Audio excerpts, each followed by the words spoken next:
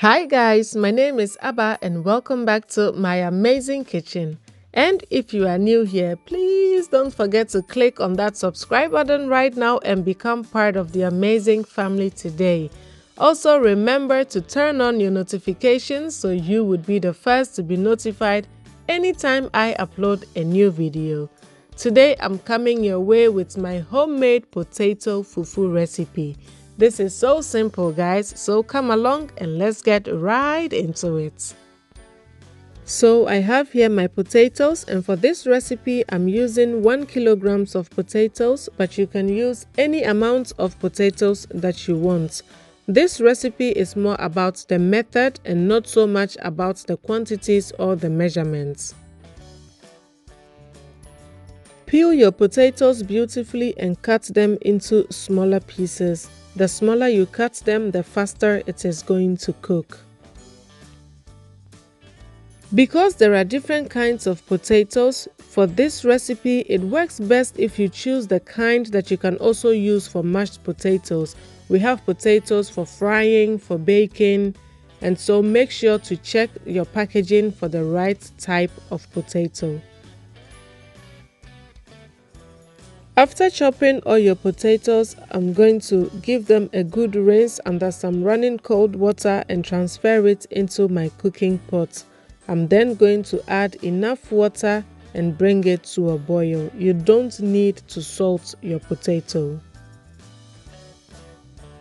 Cover your pot and boil your potatoes until they become very soft. You want to boil it well or your fufu is going to become lumpy. And I don't know anybody that enjoys lumpy fufu. And now you know somebody. So once my potatoes are cooked, I'm going to strain it and allow it to drain and then transfer it into my food processor. But you can also use your blender for this. Now turn on your food processor or blender and allow it to blend until the potatoes become very smooth. You want to check on it to see if there are no lumps, and it should look very velvety, silky, smooth like this. At this stage it looks a bit runny, but don't worry, it's going to come out very beautifully. To avoid your fufu from becoming lumpy, it works best if you blend it right away when it's still hot, and then pour your mixture into your pan in which you are going to make the fufu. Now we need a binding agent that is going to help our fufu come together, and for this we are going to use some potato starch, and you can use any potato starch of your choice, but this is the brand that I use. In my bowl here I have 2 heaping tablespoons of the potato starch, and I've added a little bit of cold water just to make a slurry. So add the water little by little because we don't want to add too much water to our fufu. So we just need enough water to loosen up the potato starch and make it silky and smooth like this to avoid any lumps in our fufu. Now transfer your fufu to your stove and pour in your potato starch mixture and begin to give it a good stir until the starch is fully incorporated with your blended potatoes. The potato starch in this recipe is very much needed because potato on its own contain starch, but not enough like in cassava to bring the fufu together. So without the starch, you wouldn't be able to form a ball out of your fufu. It will be very runny and loose like diehu. And in this recipe you can control how much starch you add to your fufu depending on how solid or soft you want it. So if you want it more soft, add less starch. If you want it more solid, add more starch. When your mixture begins to thicken, just turn it and press it against the side of your pot and repeat it until a solid ball is formed.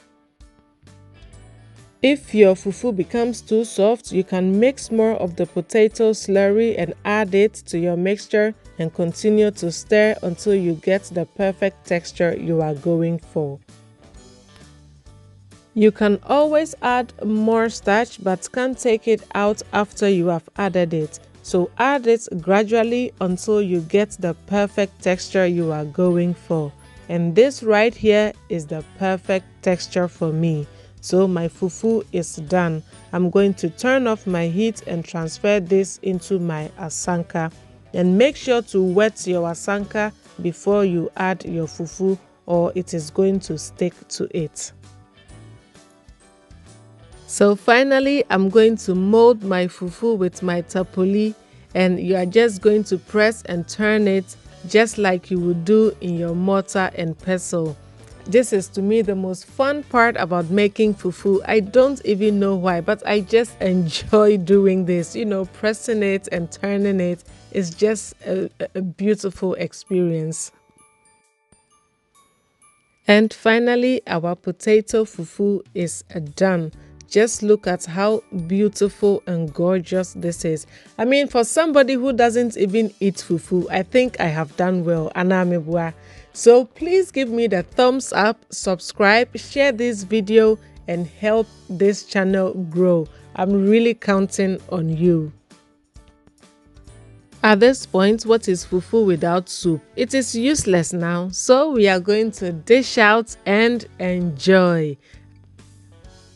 I truly hope that you try this simple and easy potato fufu recipe at home so you know exactly what you are eating. Don't buy box fufu anymore. Buy potatoes and prepare this for yourself, and I know you will love it and your family will sure love it too.